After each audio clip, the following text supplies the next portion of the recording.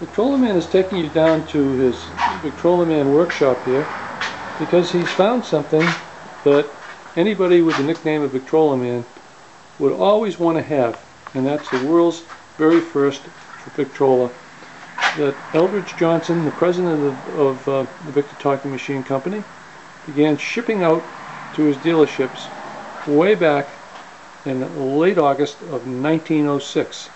And this was one of the original ones out. And let me show you what makes this particular model so unusual. As you can see, it has a flat top on it.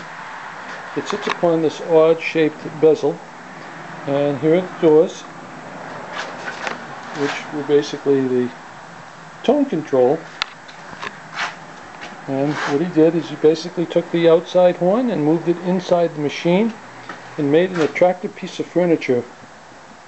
And all of these original machines that were shipped out in August of 1906 had this odd trademark on it that you won't find on any other Victrola. And here it is. Victor Victrola, unenclosed, patented in the United States, registration U.S. Patent Office, and foreign countries. Victor Talking Machine Company, Camden, New Jersey, USA. Multicolored. And here's a little dog in a kind of a shell-shaped pattern around the dog. And there it is. The only time you'll ever see that trademark is on these early flat tops. And this one actually went out in August of 1906. And I checked the sticker in the back behind the door. This one also had a very odd locking system in the front. As you can see, the lock went up like that, and it had a flat lock. So let me stick that back in, and let's play a record on this. As you can see, it came with gold-plated parts and a triple spring motor.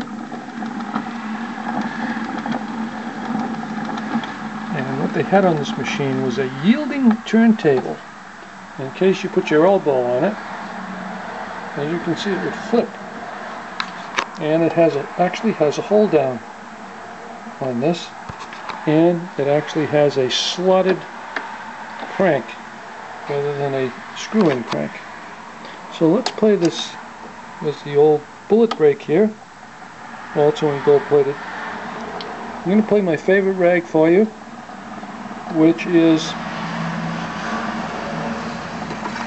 King of Rags.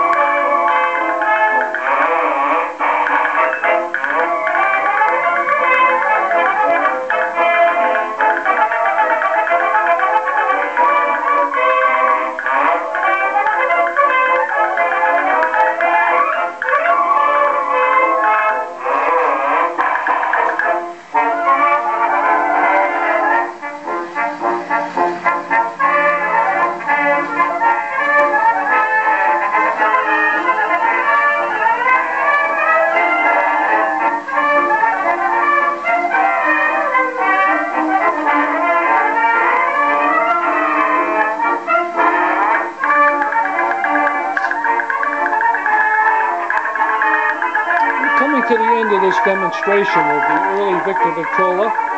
I'll just demonstrate how you close these doors to shut down the sound. And those were the earliest patented tone control doors.